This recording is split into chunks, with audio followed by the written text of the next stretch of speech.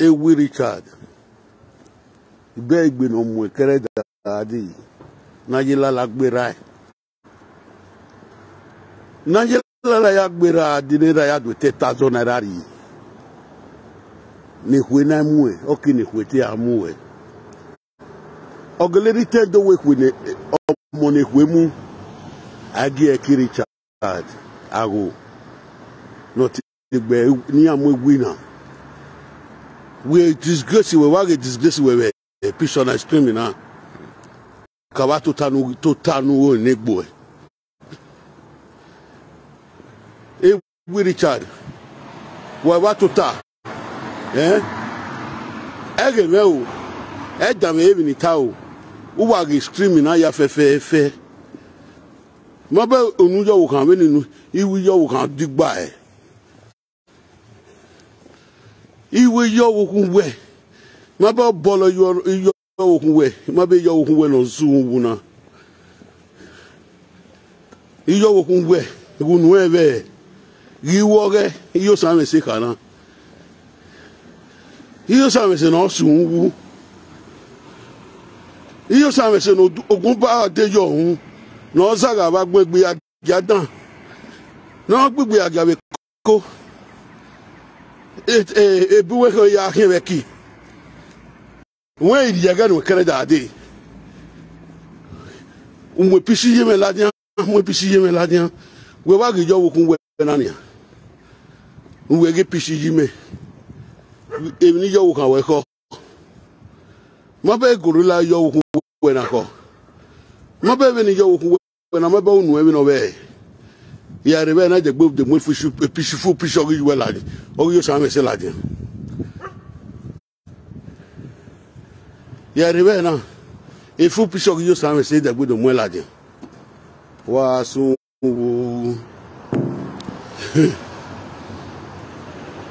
ma be no kan kokuni ovi amimi ni no we fu bottle ni no regem ni no mo ko no so yo wani ebe no so ni mese ni anado kwani oni a result be ike be gbo ni result o ma mo wa weti me mo yin we yan ku en gbakobe iwe ni do ka ma we e no si eni na we gbakobe Esther with destiny gbakobe iyan wa dolo ni emi ni ga agwala obiyan ni sisi mi o ene yemami ne gbin e fo no wi o kan 20 no je it was 3 years old ni am cartoon yo owie am cartoon yo o san la den oda titi we no ni meje do kun ni oni okay na ya nyagba me sakwe agba me no obi du ne 20 onya maka me but we ma be we no mo pisi yime la den wi we no mo pisi mi yime la den ku we ko no mo la den ni how ijugwe ni awegi jime ni wegi ijugwe ewi wegi jime wegi ijugwe evi ni jeme yo bo owo edo ijwe ma we afe yi evi ni jeme yo bo owo edo ijwe ewi o ma seti we afe yi ben waje oyin wa gufen oyin pisi jime nu wa mula jana oyin no ogbu wa be no gbera ogbu wa be no gbije we nu gbaru wa mo picture ni ladian area of a progress ya less wo wa area emi ya la wo wa du wa man oyin no riju gwe na wa ira gbon egwe na no ju we na osun wu na iju gwe na o wa agbon na iju na okoke o dirty ne agbo gwe ma majwe agbo ta ma be majwe we da gbota agbogwe ma yu eniyan ewi Richard we na agbogwe ma mera era kefianwu eri agbon ma yu e cause o dewo na agbon ma yu e na owo ko o eruwe o ti no diun o ti yuwe no diun no o bi we ijuwe ya wo muguo ona ari odon e bono ti ju eni tie ni ju o le aseni o le ravi ni na adu aswadi swara na adu 10,000 yi aswani oswari we ne ruwe na jo 10,000 we go gwana iwe ni do time e no sunu ni do time awe ejwe ya wo mugwo ewi Richard oje 100 we Germany ni ra jo 10,000 naira ri na yela la gbera ge wa no tie bo ni ra o lo wi akiyo sa me se we de na giyan yan we wa ge picture na we ge picture me wa viole le Facebook na ewi we wa total we ge ni we o ni gbugwe e disgrace when you say no le we hian wo ni dori e bai o wa wo ya mi no cartoon wa amula dia ni wa wo o ge wa fe o wa we o da asagwe wa o da asagwe wa we agu e o ge wa fe ya ba ge i wo bi o kan le tu e da wa ke mo lare as no na yo pupe abi cotisi no yo pupe ibe cotisi e ma ka ma we no lawa ibe cotisi e Makama we no lagwa we isaga koko gwa gogo. We no we kan ni 20 na mo football to yo nu ni. No we kan we cartoon yo no ri. If you cut see we makama isaga koko gwa gogo. Wa ga enia we no mo pisi email aja we ije recharge. Iyo samesi okay ora di server na unu egi we we no be oye iwe na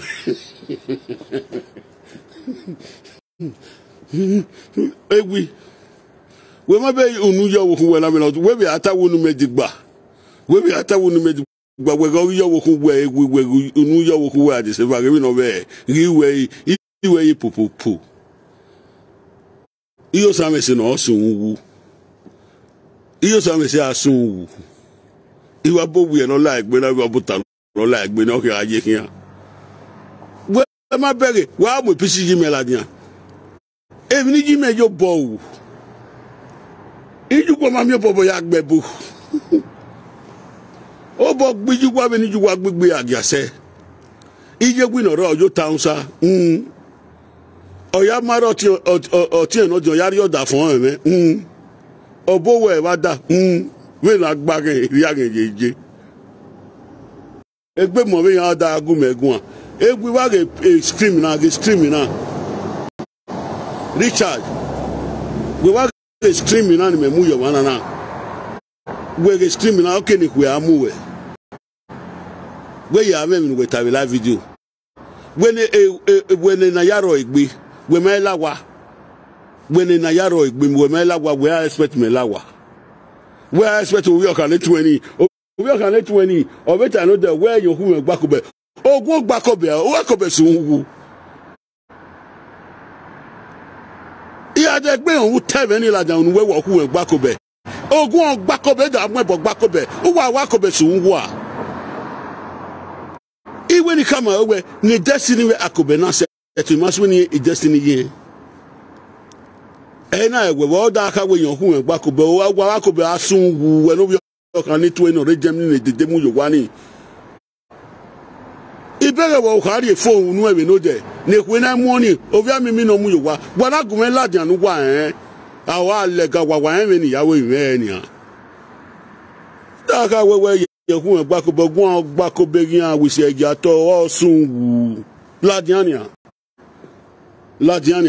uke do so agun egwa mo pisi yuere mi ni ju eyo bo o iju no wu yigwe iju no wu yo kogbo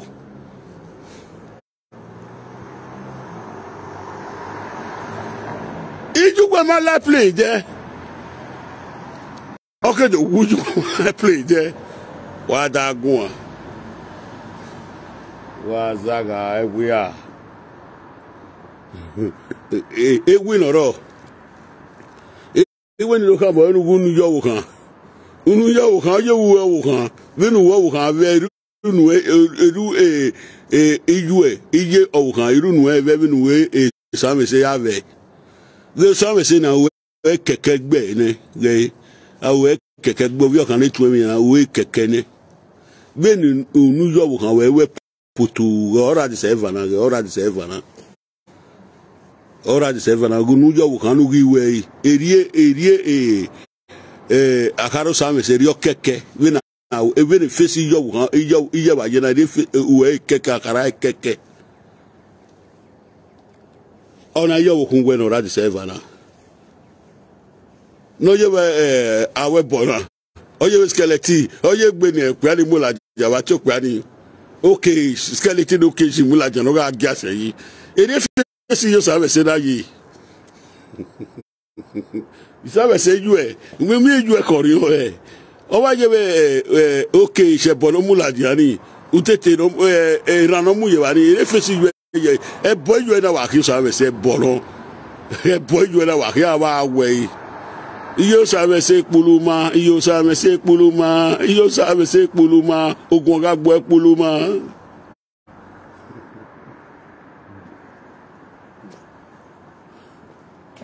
o wa meji re o wa ga ji me o kiri wa gbangbe ewi Richard we wa ri iyo wokun we re ni we ga wo oje wa bo e bo la ga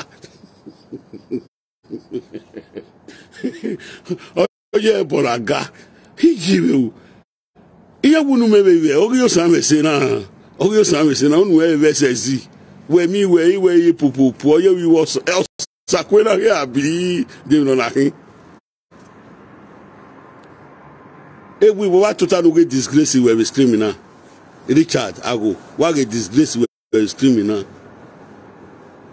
gbe na yela la gbera no otin we ni US mi pogia o pogini na do ka gbe ayela la gbera era do 10,000 naira yi ujo ba je bora ma be aseni opopo yan na aseni opopo ma mi se ti yo ma mi opopo ya gbebo ma se ti ri ba de ni gbo omo koko we da agumegun gbe no mo koko kida get hey wala mi ekpe jemi no bo wa ya wa zuwa ikpe jemi no bu esowo e wa ya wa zuwa ya gugu omeme ya ge ne o ka mo furu boto yo nu no ge katun o wi akota ni twin we ge wi no ro we ga je pako no ro agbon wa fi yan o mo wa kokiyan ya we na agbon o mo kokiyan oni na bi aka we no mo koko we no mo do wu ni me we no mo koko o mo za pe go gwanu o mo za ri ba anu we no mo do wu ni me ma ba wu tu wa igbofo wa gbofo me wa jolo si we eme nunu sa bo ya we me nu dazi ya we wa gbofo we ire gbenyu wa ire wa laso wo we so wa fa so wa ugiaso even o kan la wa gbe eveni o kan la wa gbe we iye same se owo ke Richard o same se iye nora wege ijuwe wi unu eye we kini me tafo ya o se pe kala to tafo kere we le wa ri niyan ni meme la ya gbe kere e meme la wa gbe kere wana meme ne bio wana so ne bio abegwe ikamu wana we my coming to social media who wa ya kan yere health ajebo bi o ma tanoro ina wa ya idenu wa ya lela wa ya kam wa mo ni trade no ma ye school obia mi ni no da wada recruit ni no te ya no ya je police mu no ya video wuju no ya video wuju re ekwe mu we o no ya video wuju wo kun we re then we na kon don wo kun we na kon o no leak ya video wuju we we ga video re ekwe mu we Richard video wo kun we ni àwọn pọ̀ máa tí wọ́n ènìyàn mọ́ tèbè wọ́n but máa mú ẹ̀ ládíán mọ́ tèbè wọ́n yíyọ́ wọ́kún wẹ̀ náà mẹ́ máa mú ẹ̀ ládíán kò sọ dùn ọ̀pá mà yára wọ̀n ẹ̀ máa mú ẹ̀ ládíán but ọmọ ya mú júgbọ́ ẹ̀rẹ́ ènìyàn náà ya fídíò ewu júgbọ́ ẹ̀mú rẹ̀ ọ̀nà fídíò ẹ̀mú kì í yóbó sà ẹ̀wẹ̀ ìwé ga fídíò ẹ̀kú ẹ̀mú ẹ̀ má bẹ́gẹ́ awalalo àwọn magẹ́lẹ́ yẹn ní gbò ẹ̀ iye nọra nọrọ rìn ọ̀zùwà already we keke gbe ni egi mi opia na omuye yo wa o ma se no kam we video na e bo na se ije me dare Facebook na e video na e gai imon we go boy na gun riwe yo sa me se na riwe we no we popopo e ga wo o ye bola ga ya yo pa ki amu yo wo zepe yo pa ki amu yo wo zepe wa do ga o ye bola ga Same se ave dame e video ge. O no do muju gwe gboto social media. Ona bu yobosa. Ona wona do video e mure. Iyana di yobosa mari go na so aso. Ona aso maseme. Ona aso maseme we yobosa mari go ni. We na enja.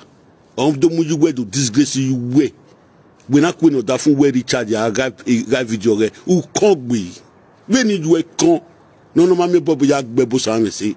We no gbugbe agia se wotowot bia. We no kon de ho na we no ye owa ye bubu na na wo fie nwan yi. Eri we be kon.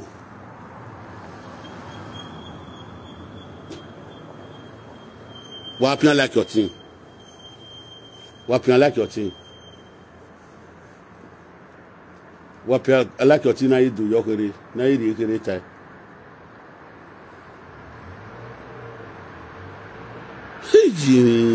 Ibe wa gele me nwa. Bena Ariana ji. Ariave. Ma we Richard is set it gbe ma set we le we gbe. Ofune. Ama we idoga video ge. Idoga video ge be he gugai. Omuno ya muyo buyo same se ona video buyo same se ona video gi yobosa mari go ne ona asoma se me we yobosa mari go ni gi yu ene asame se gi we popo gi we gi go nu e obi nu go oyo ebolaga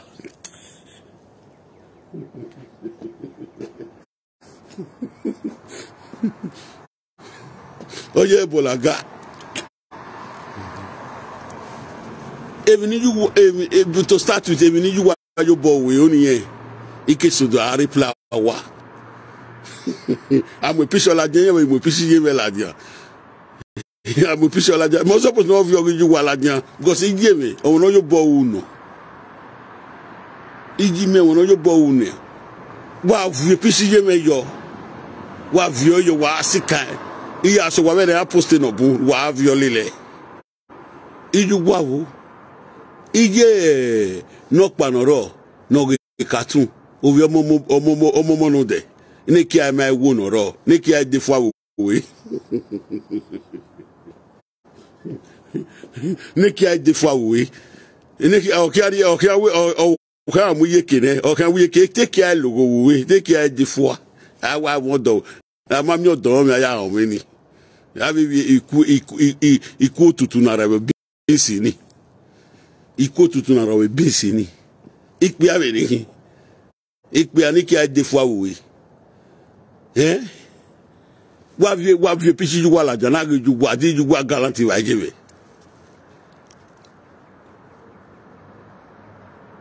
Ege ni ju wa ya se wo edo ejibe ya se yebe na bo we a wo edo. Ona bo we a. Ona awon gbudi. Ona pension we win government. Ona pension we win a government. Iju wa utale lo ekia. Ijo sami senoro. Ona wotowot bia. We ko. Ona fiere. Eye Richard noro wage. Utamsa di na fiere. Iji me ona wina lele government. We win na 1094. Ona pension. Ona awon gbudi. Ona bo weva. Where wo uwe beni you wa zozo se iyo sanwe se wotowot bia na also ogare every month ogare okpo magaji ogare ma miemene mi yawo iye ri charge no ro oko town sa wo agbasawo town sa ko town sa wo agbasawo otin no di ona bie o ise wana ari pe no bie recharge no ti otin ye recharge na otin no di on da fon o bie recharge na e na be da gun we bu da gun aweyan we ave yan we yan ti e dust ikuna bon kwa we gbe e di mo fi wetin bon we kwa we gbe woni ya bo we kwa yin mi gbe sa meji o we gbe okin abe we wa ge picture ya no re wanania wa ge scream na Wa ge scream na ba be kitano were ba be kitano re ma geja. Ose ni ku ya mu wenu lawa. Ama wo no ya video wu yo wo kun gbe. Ime on yo wo kun e on wa e. O no ya video e ona ri gi yobosa ma ri go ne e we giga video re ku emu e. Ikotisi ni wa ye gbelu wa. Ikotisi na ma ya enegbe. Iwe ni wa dori khire ma wewo. Bi ni dori khire ma we na. Wenu awu. Here with salutation is love. You know, here with salutation is love. A video boy ni omakin we giga ama we a video boy ni omakin we giga ama we.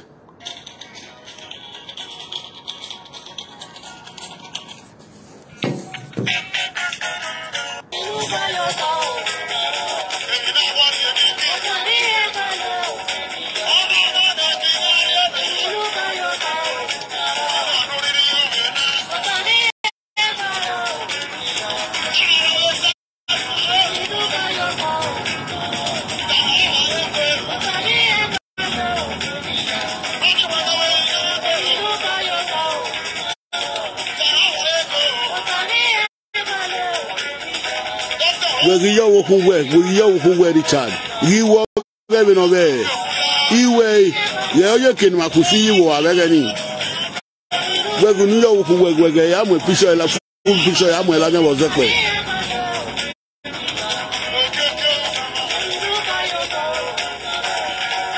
Everywhere call to we run. Everywhere walk we I have your new now.